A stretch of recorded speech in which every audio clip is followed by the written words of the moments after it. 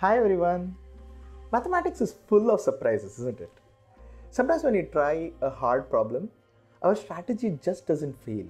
But it fails so utterly completely that we feel like we cannot salvage anything from it. Often, when strategies fail like this on difficult problems, it leads to beautiful mathematics. One such difficult problem is Fermat's last theorem. Over the centuries, people have come up with such varieties of, crazy, creative, brilliant ideas hoping for breakthroughs that I think each of those attempts deserves its own separate YouTube videos. Today, we are going to focus on one such attempt, okay? Something that an Olympiad student, for instance, can understand. And that is a theorem due to Schur. So, this is an attempt by Schur to attack Fermat's last theorem, and the strategy just fails utterly. It just fails completely. So, I'm going to explain Schur's theorem to you, the motivations. I'll also explain briefly what Fermat's last theorem is, and we will go through the solutions step by step. So what is the Fermat's last theorem? All civilizations of the past knew that sum of two squares can be written as a third natural number square. So for example, 3 square plus 4 square is 5 square, 5 square plus 12 square is 13 square, and so on. So we knew long ago that you can write a square number as sum of two other square numbers. Fermat wondered whether the same thing is true for higher powers. Could you write a power z power n, where n is bigger than 2, as sum of x power n and y power n? He conjectured that it is not possible. In fact, he just didn't conjecture, he essentially teased the whole mathematical community for hundreds of years, essentially, by saying that, oh, I have a truly marvelous proof of this assertion, but the book I am reading has a margin that is too small to contain the proof. Okay. Now, first of all, this problem on the face of it looks like even a high schooler can understand it, right? Obviously. And here is Fermat saying, hey, I have a solution for this. So obviously it was sent all the mathematicians into this kind of a chase where everybody's trying to prove this theorem. This problem proved to be really, really difficult. What we're going to discuss here is an attempt that any person who even does Olympiad today would try to make. So Fermat is saying that this equation has no solution, right? So one way to prove it has no solution would be that you show that modulo some natural number, this equation has no solution. Maybe modulo a prime number, because we can easily work with primes. Primes have better properties. So if you could find a prime p such that x power n plus y power n equals z power n has no solutions modulo p, then we are done, right? We would have proved the statement. Of course, for every n we'll have to find a prime p. A simpler thing to try is what Schur tried, is the following. Schur said, well, let me find all natural numbers n such that for some prime p, this equation has no solution. Then at least in that case, I would have proved Fermat's last theorem for all those n's, right? Well, even if you could prove that such a set is infinite, that's great progress. You would have proved Fermat's last theorem for infinitely many natural numbers n. What happened next, you won't believe. Schur's plan utterly failed. What do I mean by utterly failed? Well, essentially, Schur couldn't even find a single natural number n where this will hold. So here is Schur's theorem. What Schur proved is that for any n bigger than 2, there is always a p naught such that all primes bigger than p naught, you have a solution for this equation. But this is crazy, right?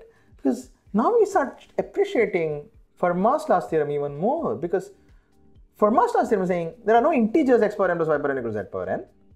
But what Schur's theorem is saying, except finitely many primes, for all the primes, this equation has a solution. So the strategy of going modulo something to prove there is no solution is just utterly failing here. Okay. So this video is about proving this theorem. But the heart of the video is to prove a lemma due to Schur which uses combinatorics. Well, here are the prerequisites. It's really minimal. All you need to know is a familiarity with modular arithmetic and a theorem in modular arithmetic. And if you don't know, I'm going to explain it to you right now. There is a single residue class G, its powers generate all the non-zero elements. Okay, that's all it's saying. Let me give you an example. For p equals 7, if you look at all the powers of 3 power 0 to 3 power 5, you see you get 1, 2, 3, 4, 5, 6, which are all the non-zero elements modulo 7. Okay, so all the non-zero elements modulo 7 can be written as powers of 3. Right? G is 3 in this example. So, what is Schur's lemma? Here is the statement. Before that though, let me just first of all clarify a definition. An R coloring of a set is basically a map chi from S to the set 1 to 3 up to R. Schur's lemma states the following. All it's saying is that if you take R colors and you take sufficiently large numbers n, the numbers from 1 to 3n can always be, no matter how you color it, rather, you can always find three integers x, y, z of the same color such that one is the sum of the other two. At this point, I want to sort of give a challenge to people who are seriously preparing for international math Olympiads and so on. And if you think you're really smart, you should pause the video right now and try this problem, because it feels to me like something like an IMO TST problem. I think it's a little harder than that, but you know, it's worth trying. What is the strategy? We're going to prove the statement by contradiction. We're going to assume that somebody has given us an R coloring of 1 to 3 up to n, and then we're going to assume there are no three numbers satisfying this condition. That is, there are no three numbers x, y, and z such that x plus y is equal to z. Well, correction. We're going to just restate. We're going to massage the sentence a little bit so it's easy to understand our proof. We're going to restate it as, we're going to assume there are no three numbers x, y, and x minus y less than or equal to n and greater than or equal to 0 such that they're of the same color. Okay.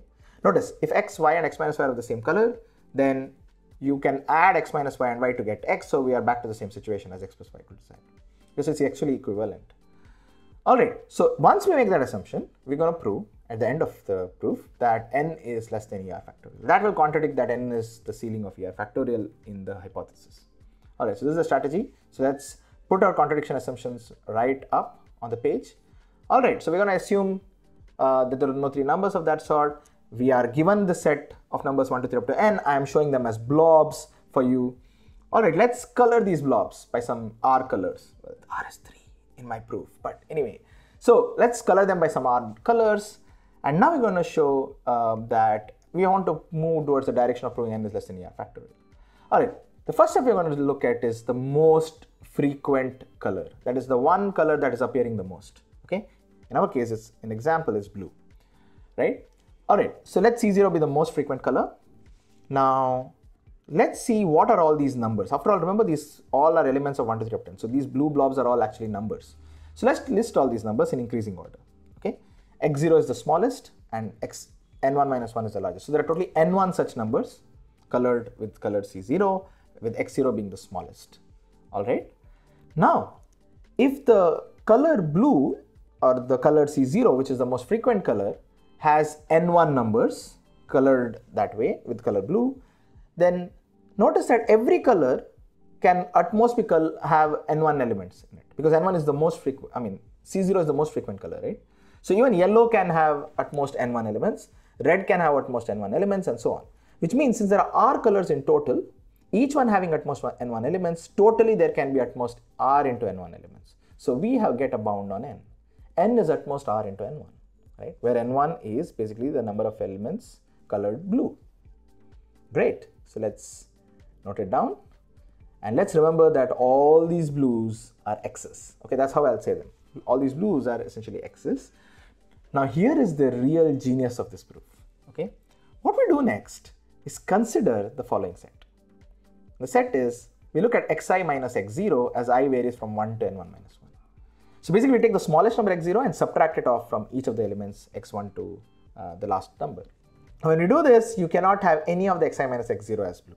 Let's see why. Supposing one of the xi minus x0 was actually blue, then what you have is a number xi minus x0, which is blue, x0 that is blue, and xi that is blue. And all of these numbers are non-negative and are positive and are less than n.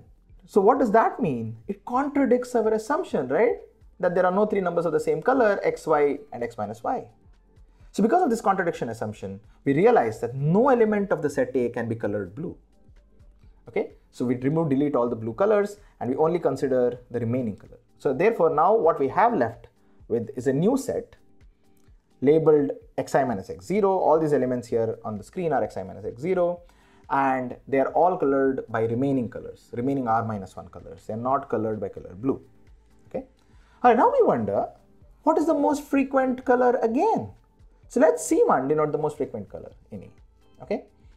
And let's say the numbers are all the way from y0 to yn2 minus 1. In other words, there are totally n2 such numbers. We are again back to the same track. There are r minus 1 colors. Each color class can have at most n2 elements in it. So the total number of elements in A can be at most r minus 1 into n2. So therefore, n1 minus 1 is at most r minus 1 into n2. Alright, so now we are back to the same trick. Again, we are going to look at all the differences, yi minus y0. Okay, so A1 is a new set created similar as A, where we look at all the differences. Notice y0 is the least element, so therefore yi minus y0 is positive, and all the elements of yi's are less than n, so yi minus y0 is less than or equal to n. So we have A1, a set, and now we can ask, can any of these elements be colored yellow? Well, of course not. It's the same logic. If yi minus y0 is colored yellow, yi and y0 are already colored yellow, we are again going to contradict our assumption. The more interesting situation is, can one of them be colored blue? Well, let's see what happens if one of them was colored blue. You know that yi is of the form differences of two x's, remember? Yi's were elements of A, right? So yi is some difference of x's. Y0 is also a difference of x's, of course, x0 being common. Now suppose one of the elements of A1, yi minus y0 was blue. Notice yi minus y0 is essentially xk minus xk dash.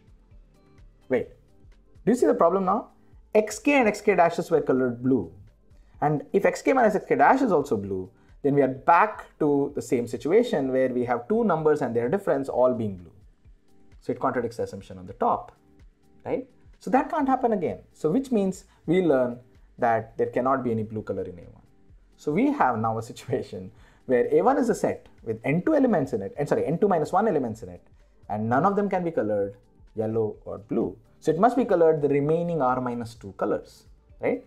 So they must be colored by remaining r minus 2 colors, and we can keep going on doing this, right? We can say, okay, again we argue, we take the difference, n2 minus 1 must be less than r minus 2 into n3, blah, blah, blah. You can keep going on until you finally remain with nk equal to 1. In other words, finally there must be only one color in the class. I might say, wait a minute, on your diagram right now, on your slide right now, you have basically so many things with the same red color. Why can't that happen? The reason is, even if you have two elements, let's say z0 and z1 in the slide, what happens to z1 minus z0? What is it colored by? Again, we are going to assume z0 is the smallest element, okay? So, if can z1 minus z0 be red?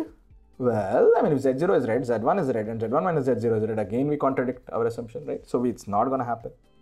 This is wrong. All right. But maybe z1 minus z0 can be one of the earlier numbers. Maybe it can be, yellow, right? Why not?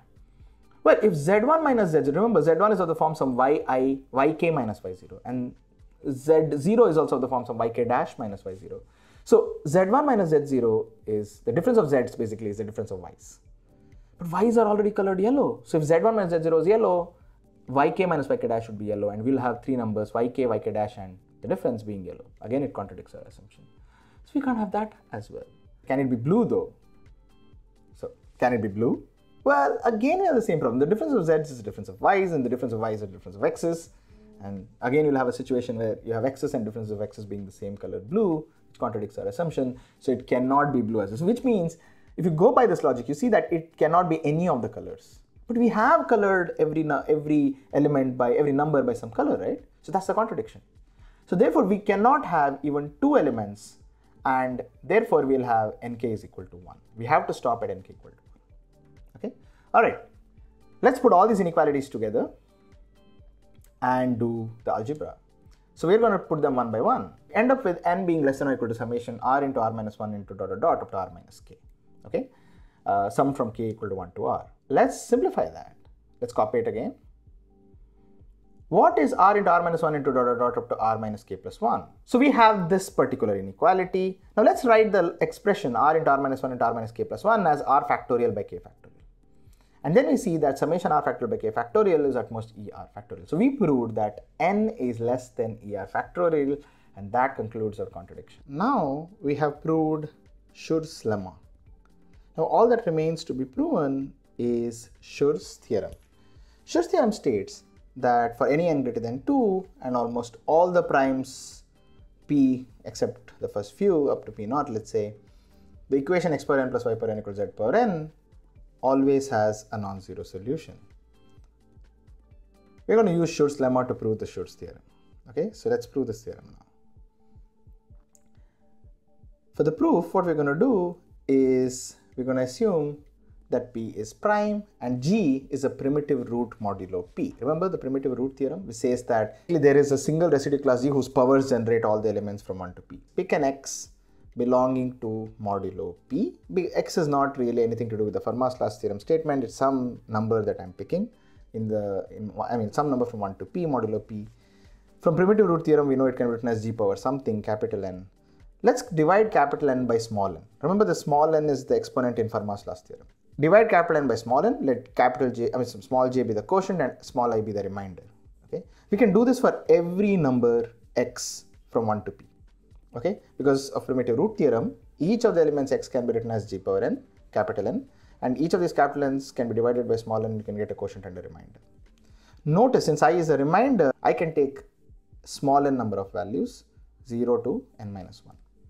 So what we're going to do is we're going to do this for every element x from 1 to p, and we are going to color any x. What we're going to do is we write x, we look at what the residue class I is, and then we color x by I. In this coloring, we have totally n colors, and the number of elements are from 1, 2, 3 up to p. Okay, so we are basically found an n coloring of the set 1, 2, 3 up to p.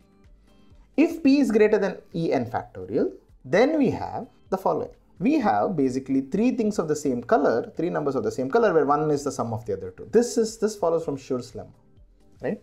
Now remember, all the three elements of p modulo p have the same color simply means that in the exponent the residue class is I. Okay, it's the same essentially, and the same class I'm calling I. So we have this equation in front of us, okay, simply from Schur's lemma.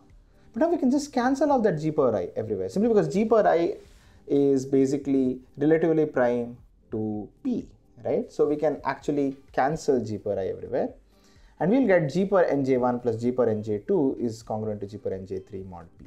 But wait a minute, this is G power j1 whole power n plus G power j2 whole power n is congruent to G power j3 whole power n mod P, which means we have a solution x power n plus y power n is congruent to Z power n mod P. Okay. So we have found a non-trivial solution, and this marks the end of Schur's theorem. Note, if you're wondering why xy is non-zero, only the primitive root theorem applies only to non-zero elements. Each x set can be written as G power n. These are all non-zero, and moreover, we have assumed there are only p elements in the set from 1 to 3 to up to p. So we've never considered 0 throughout. Okay, so it is a non-trivial solution. So there you go, the beautiful Schur's theorem. That concludes my favorite proof of probably all time, actually. One of the most beautiful proofs I've seen. I think this particular theorem should be more well known. So if you like it, please share it with your friends. Until the next aha moment, see you. Bye.